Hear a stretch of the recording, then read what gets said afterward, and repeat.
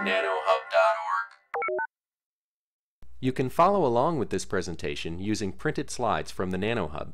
Visit www.nanohub.org and download the PDF file containing the slides for this presentation. Print them out and turn each page when you hear the following sound. Enjoy the show.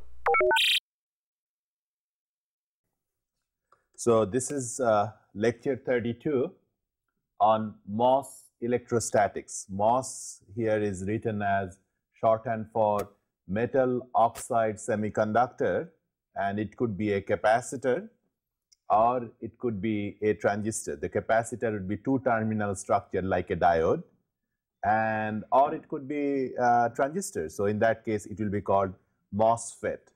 And we'll discuss this very important device, which is at the heart of the microprocessors and all sorts of electronics today. I would probably say 90% of the market today for electronics is essentially based on MOSFET.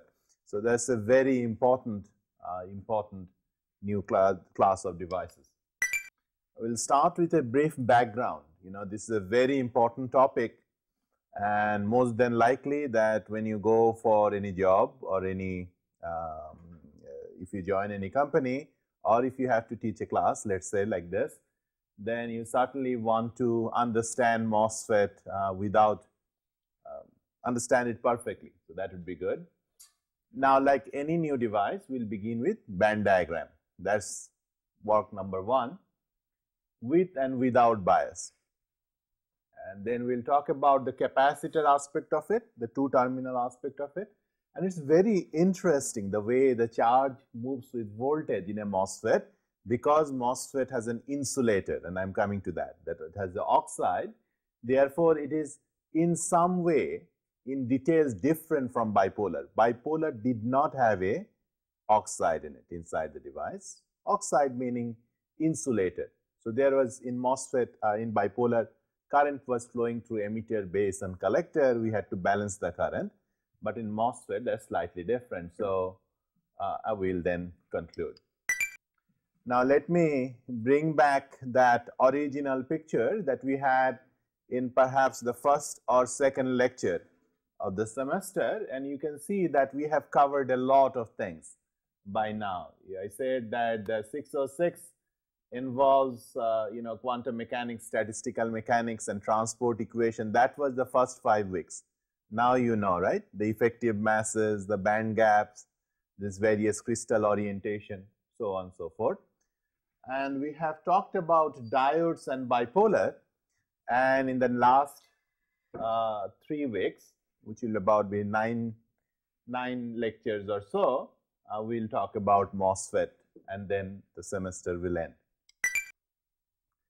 I wanted to bring this back one more time to give you the historical perspective. Of course, the diode on the very left for the vacuum tubes, we haven't discussed that.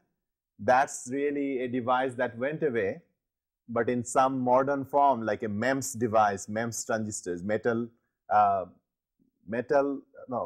is it? MEMS is microelectromechanical switches in some form. It is coming back again as a small thermionic emitter. So for so that diode, everything is dead, rises one more time, it appears.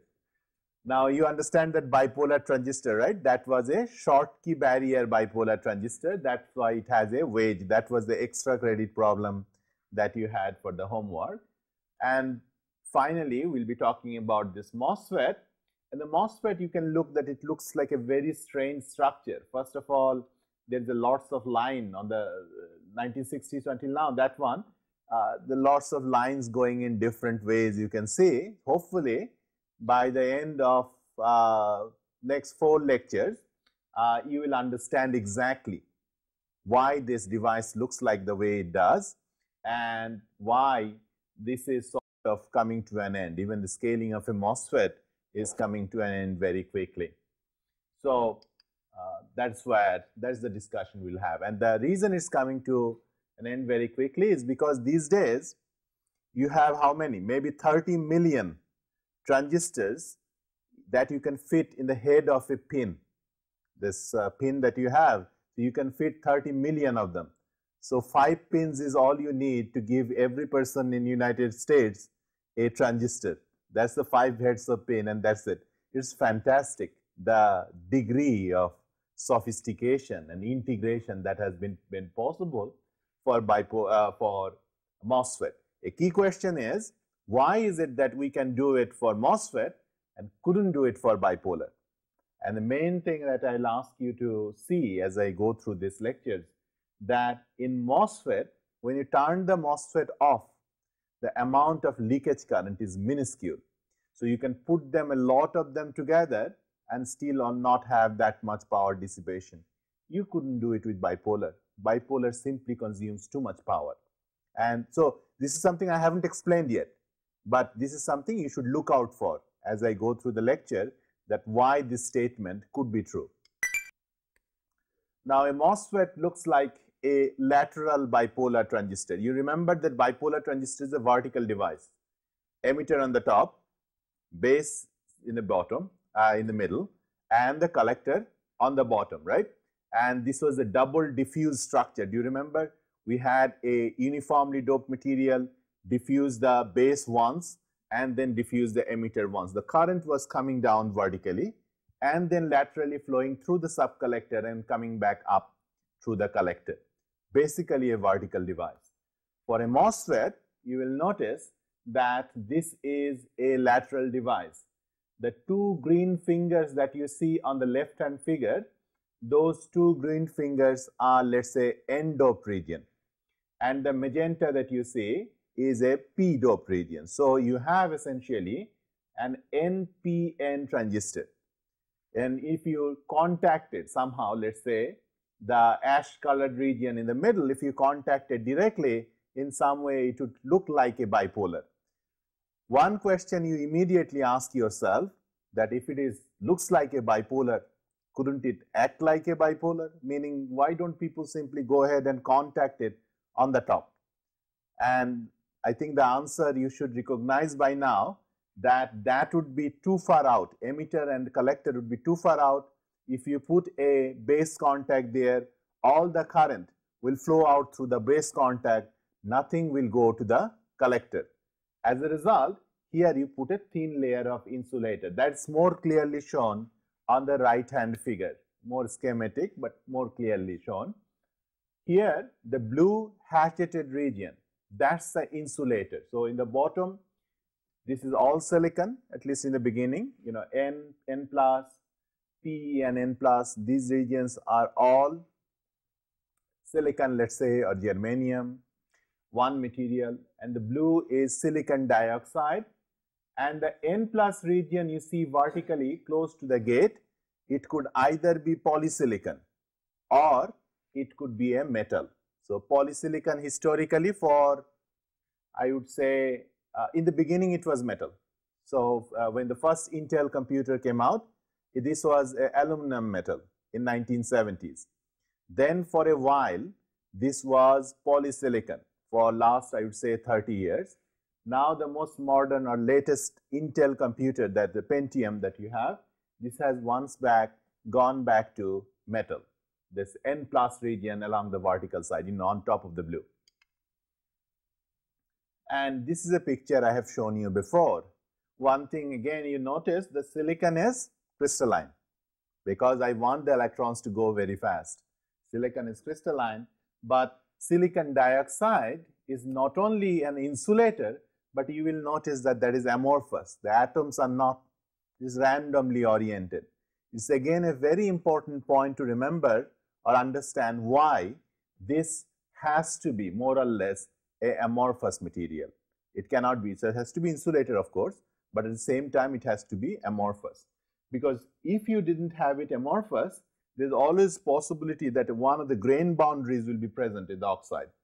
And since it is supposed to stop current, even a single grain boundary can short your substrate to your gate and the MOSFET will be lost. And if you lose one MOSFET, that means you lose the whole IC, let's say.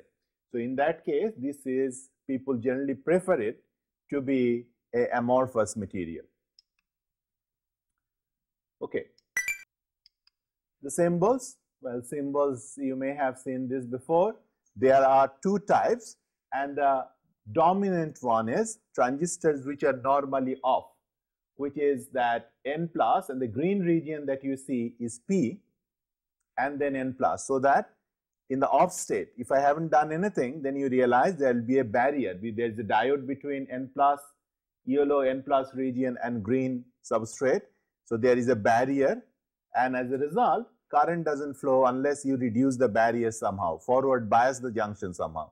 Current doesn't flow, and the corresponding symbol is shown on the right. You can see that instead of having 3 terminals that we had in a bipolar, this device has 4 terminals, and it's very important.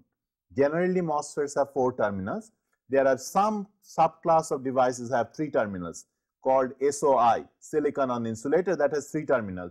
But primarily, all MOSFETs have, normal MOSFETs have 4 terminals, and the 4th terminal, termed here as B, is the body contact. The 4th terminal that is sort of grounding the green region. You also have gate, which is equivalent to the base. You have source equivalent to emitter, and drain equivalent to collector. So you can see more or less very similar electrostatics, very similar flow, but that's something important to see. Another thing you will notice that this device is 2-dimensional. That is to say that if you look at the gate through the oxide, which is red, when you apply a potential, then that potential is perpendicular to the device, whereas the current flows from source to drain. And so current is flowing perpendicular to the electric field from the gate. Of course, there is a lateral electric field also from the drain, but you can see immediately it's a 2-dimensional device. As a result, although this is a simpler device actually, this is not something people teach earlier on, right? Earlier on in the course. There is also another type of device. These are normally on devices. So the green region, instead of being P, it's N. So typically the transistor will be on, and you will have to shut it off by using a gate voltage. So change the potential barrier and thereby change the, and you can see the only difference between the two symbols is that the channel region has a little thicker line to indicate that this is a normally on transistor. Right? So just very quickly, let me show you how, if you see a picture of a modern MOSFET, how you would interpret it. In this particular transistor, in this particular configuration, it looks like the transistor is lost in the crowd of columns. Like these are, looks like all Greek columns, right? And these columns are essentially the interconnect lines. Interconnection is a very complicated thing. When you have a billion of transistors, 1 billion people, and you have to connect them all, it is 10 layers of highways, 10 layers of highways that must connect all these transistors. A very complicated, but at the same time beautiful process by which it's done. And you can see all those columns, these would be the drain contact. Do you see that little transistor sitting there in the bottom? That's the transistor. And you have the drain contact, let's say shown here. So there you can see there are 2 transistors sitting in the middle, right? You see that? If you blow up that region, you will see transistors these days looking something like this. It's a little tilted. You can see the green region is again the body of the transistor where the electrons would flow. And these days, most of the transistors are strained, and I'll explain what it means.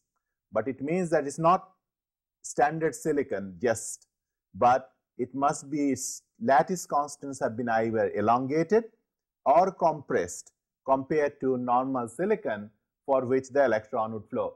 Do you see the yellow polysilicon gate region? It's a gate contact, and a very thin and tiny oxide region. These days oxides are on the order of, let's say, 10 angstrom or so, 10 or 12 angstrom or so.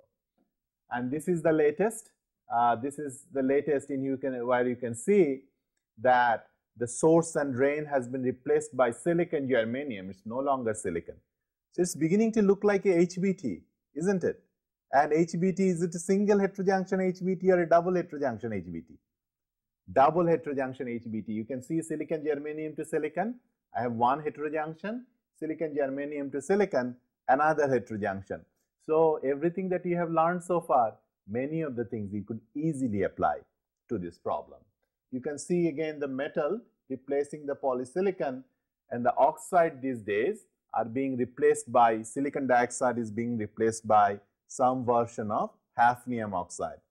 Now I am setting this all up because I want at the end of 8 lectures that you be able to answer that why these have to be the way it is, or at least why people have adopted this particular sequence. Why couldn't they stay with simple silicon all the way through?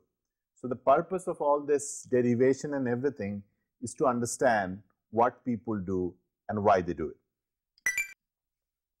Okay, so after coming back to earth, let's talk about the basic band diagram one more time. So we are talking about MOS capacitor now, 2-terminal device, and the MOS capacitor is essentially a metal gate. You know, we are just not thinking about polysilicon yet, we'll think about that. And the red oxide, we'll assume for the time being silicon dioxide, amorphous let's say, and a substrate which is silicon, and then I have the body contact shown in the black on the bottom.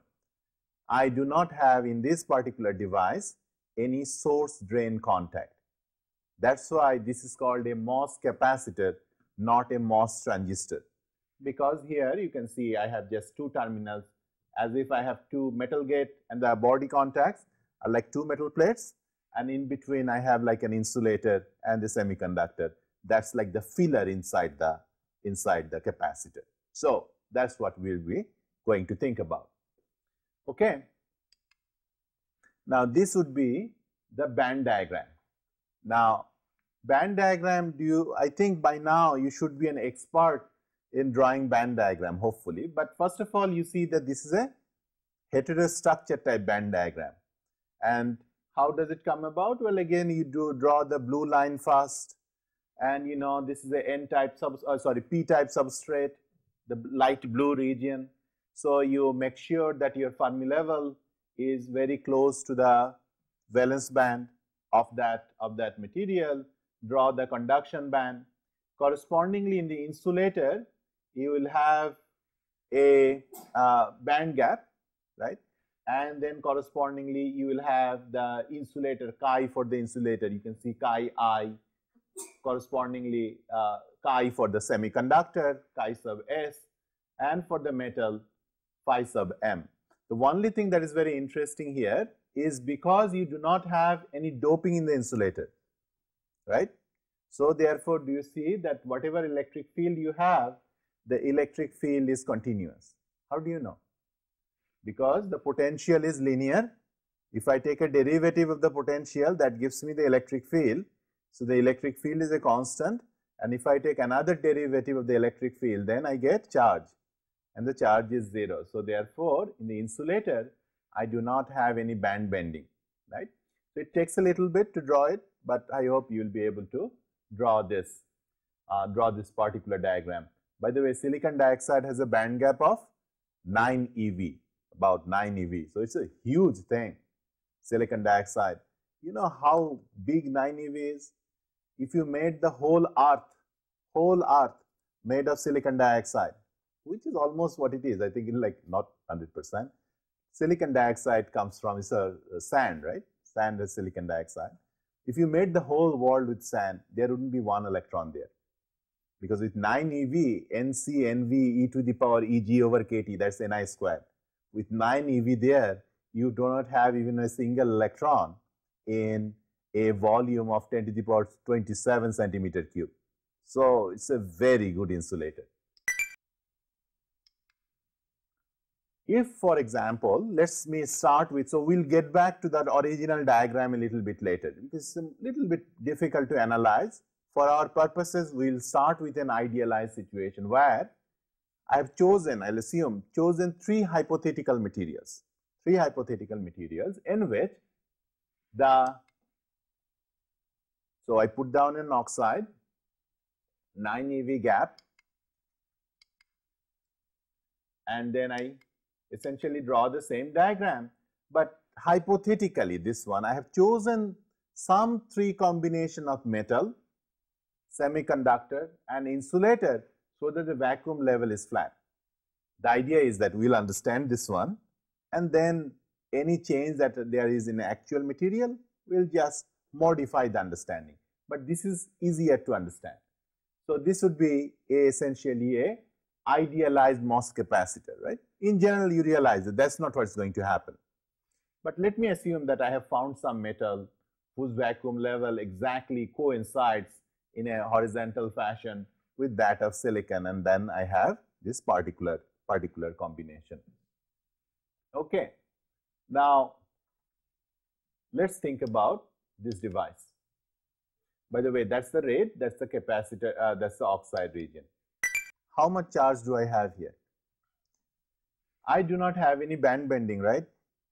We see I do not have any band bending. So what's my potential? 0. I don't have any band bending, so my EC is flat.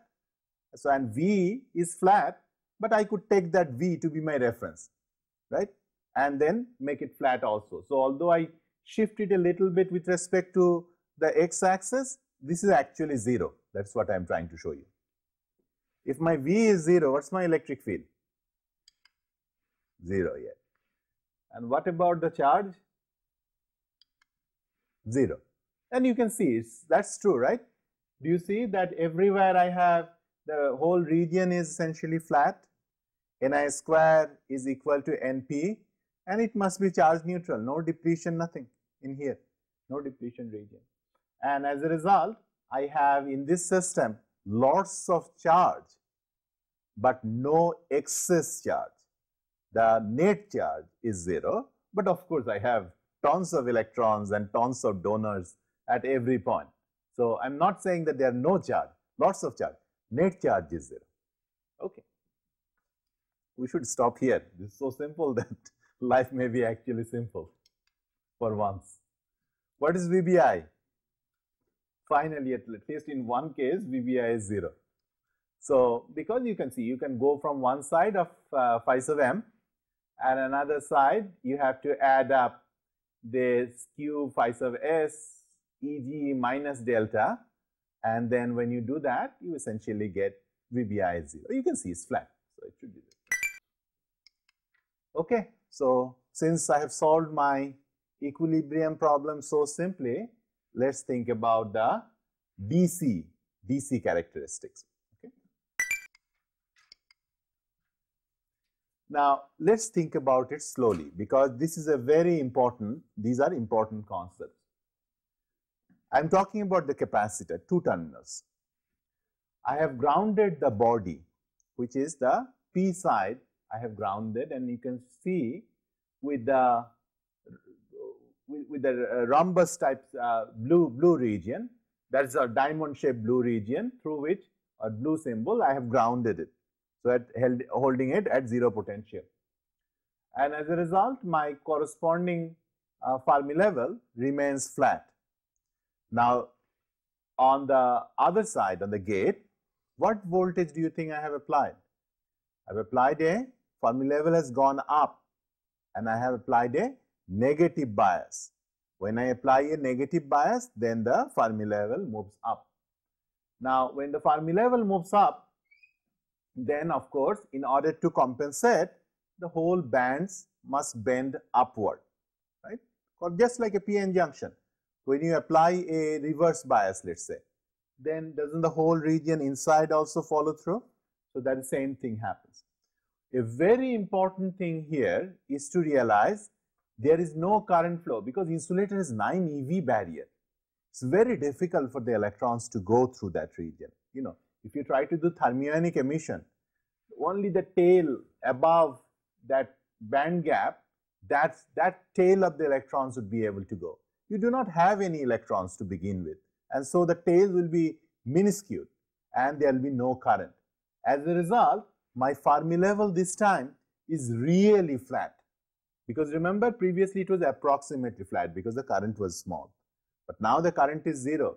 And what is the expression for the current? N mu gradient of the quasi-Fermi level. That's 0. 0. So in that case, gradient of the quasi-Fermi level is also 0. That's the distinction from a diode or a bipolar. Okay. Now, do you realize that if you bend the band, then the holes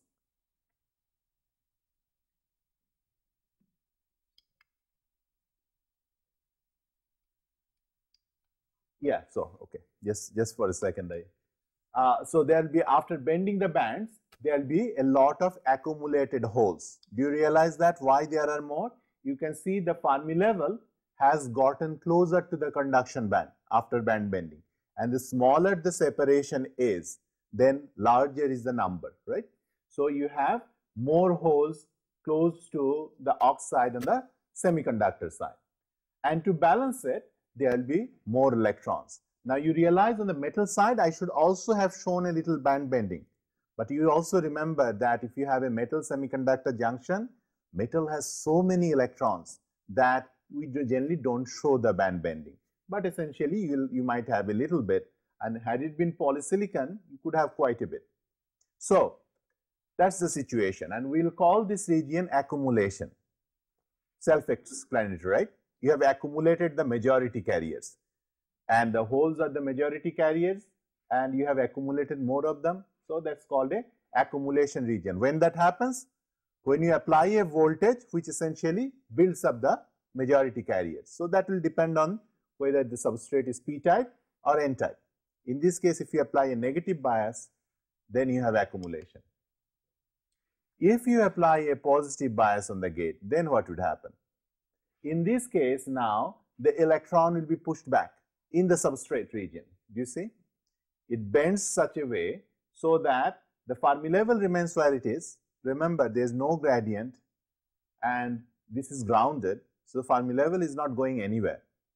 But when you bend the bands, then you can see close to the oxide semiconductor surface, the band has moved away from the Fermi level. As a result, you have fewer free electrons. So you have more exposed doping. So you can see the red region I have shown here, these are space charge, immobile charges, depleted charges, right? And you have correspondingly the positive charges on the metal side. This region will be called a depletion region. And finally, you have, if you keep bending it more and more, of course, what would have happened in a metal semiconductor junction, a Schottky barrier? Huge amount of current would have started flowing, right? You have so much, and there might have been impact ionization and other things, right?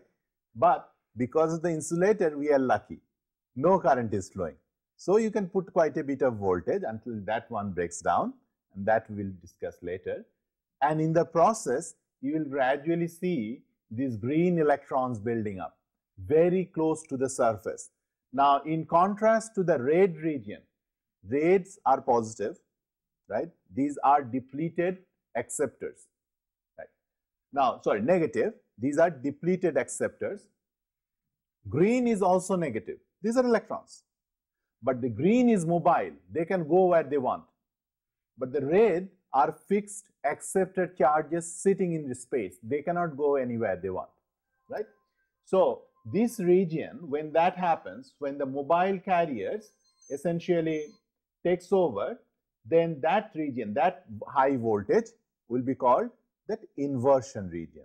Why is it called inversion? Because the majority carriers were holes.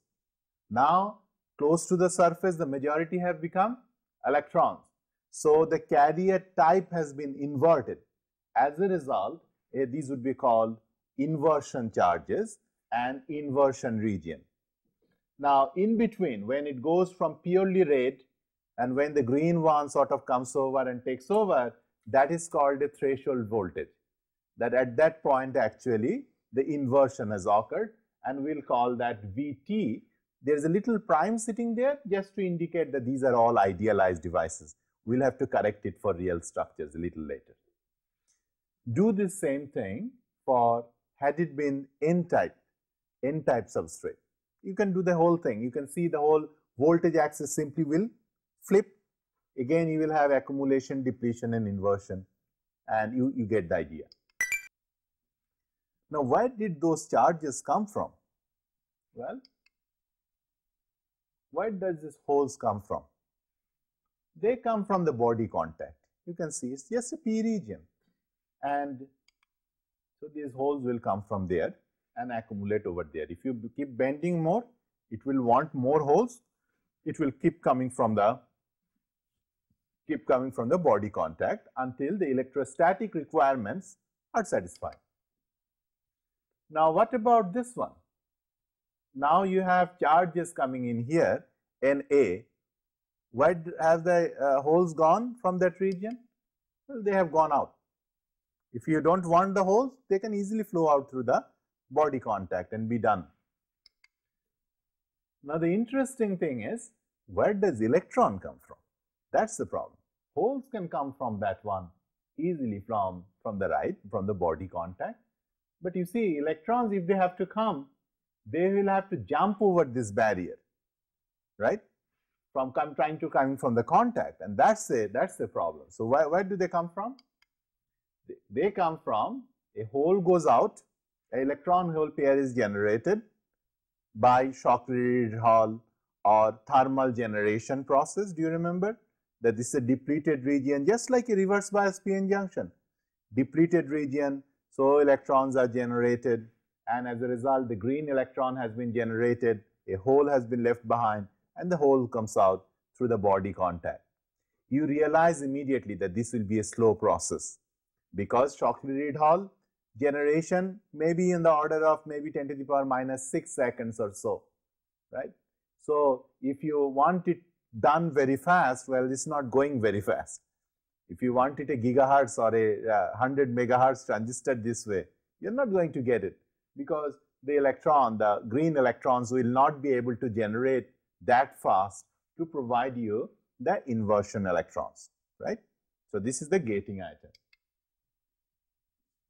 And of course, we will integrate the charges to find potential. Once we have this, then actually we are in good shape. Now, before I get there, let me talk about this response time issue, something that I just alluded to. When the holes in the holes in the accumulation region is coming in and out, that's the majority carrier, right? What is the time constant with which majority carriers come in and out? That's the dielectric response time. I told this several times, right? For MOSFETs, or I'm sorry, the diodes and bipolar, I have told you this several times, that the holes themselves do not come. They just inform the neighbors, and the information is passed along. This would be very fast, because your sigma is, for the majority carriers, is very large. As a result, if you put them in the time constant, it will be less than a picosecond, with which the holes will come in and out. The effect of holes will get in and out very fast. So depletion and accumulation happens very fast. On the other hand, if you want to generate those green electrons in the inversion region, you will have to generate them through Shockley-Ridge-Hall process. Do you realize why I have dropped the N and P? It's actually reverse bias junction, sort of, right? The whole region has been depleted. N and P are approximately equal to 0. In that case, you only have Ni squared in the numerator and another N on the denominator. You have this. So you remember this. And as a result, this is a slower process. Okay. Now let's talk about charges. So how would the charge look like? This is how it's going to look like, and I'm going to explain to you where it comes from. Q sub S is the amount of charge in the semiconductor. I'm not thinking about the metal now, just the semiconductor. If you put on the negative bias is accumulation, then you will see that the accumulation charge will go with phi sub S, is the surface potential, explain in a second, and it will go exponentially with that. If on the other hand, if you apply a positive bias for the surface potential, then it will initially have a square root dependence. That's up to the depletion region, and then you will have another exponential rise. That's in the inversion region, the green electrons. That's in the inversion region. So let me explain where they come from.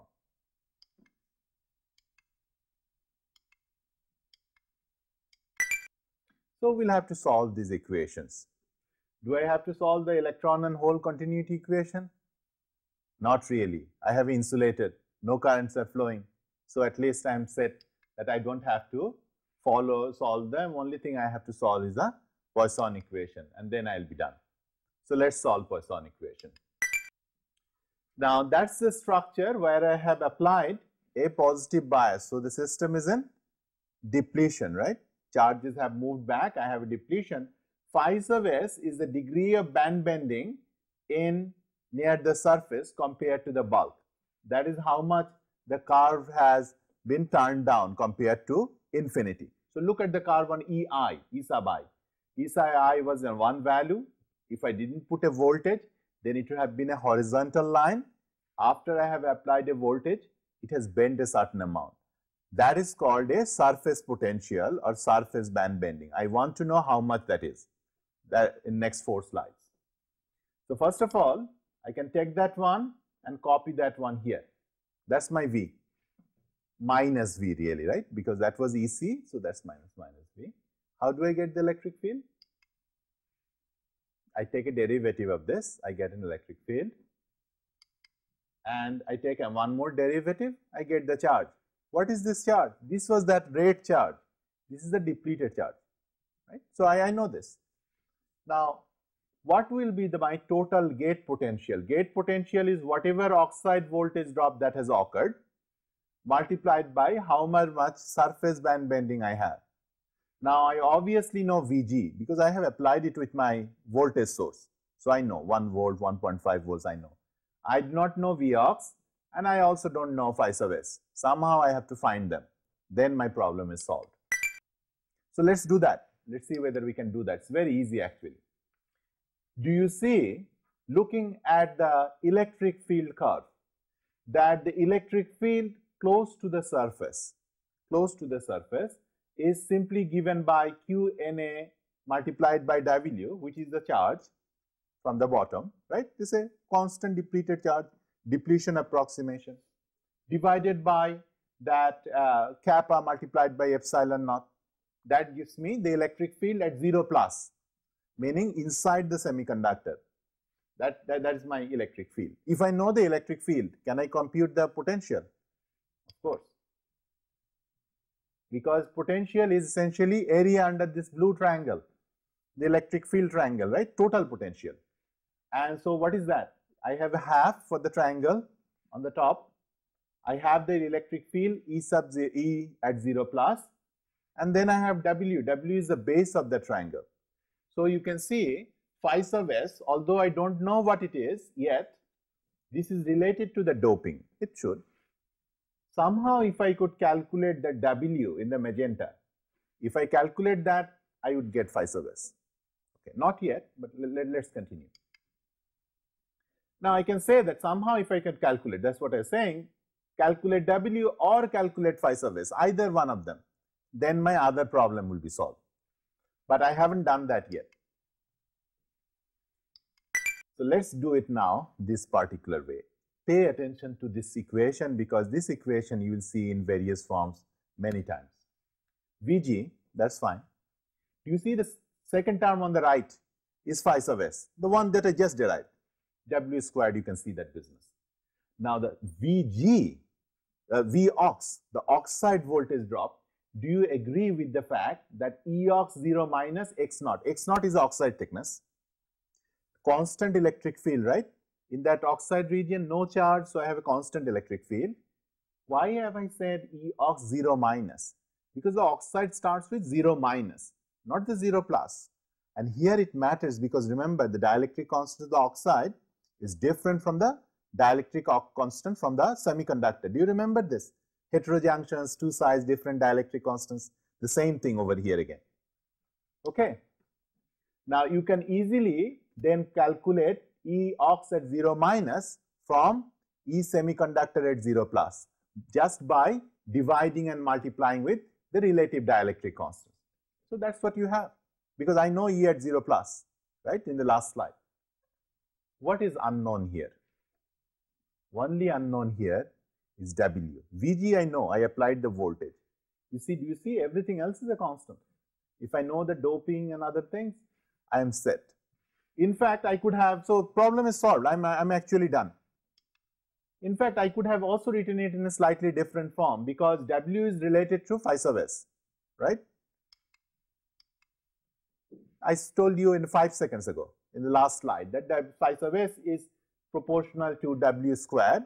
So from here, you can always relate W to phi sub s, and you have the first W, first blue W in the term on the top. So you have a square root of phi sub s, and anywhere you have a W squared, you have a phi sub s. What is this? This is a Vg equals some B square root of phi sub s plus phi sub s. S stands for surface potential, that's why it says. Now, have I solved the problem completely? Do you see? This is a quadratic equation, because if I say square root of phi sub is x, then you can say x squared plus ax equals b, and I know Vg, I know b, it's a bunch of constants, I know them, and therefore actually I have just calculated phi sub s, therefore I have calculated W, and my electrostatic problem in depletion is solved. This is why in this region on the blue, this early part goes as square root of phi sub s, the blue part. This is the depletion part. Right? So this is what we have just done, just one piece. We have to do 3 pieces. I have just done one piece that explains why it goes as a square root of phi sub s. If you wanted to know how much depletion charge you have, you could calculate that easily, because it's Q Na W, and W I know now, right? I just calculated W. So therefore it's related to phi sub s, and if I solve the previous equation, then I will get the square root of phi sub s, and that will be my charge density. So the depletion region, as you apply more and more bias, this depletion region expands, and it expands as square root of phi sub s. Where have you seen this before? Do you remember in a PN junction, when you apply a reverse bias in a PN junction, then the W expands, and that was Q VBI minus V. That had the same dependence, the same physics, of course. So of course you will have the very similar dependence in the depletion, of course, right? So I will just introduce you to a understanding of this, where the other things would come from, but take this topic up in the next lecture properly.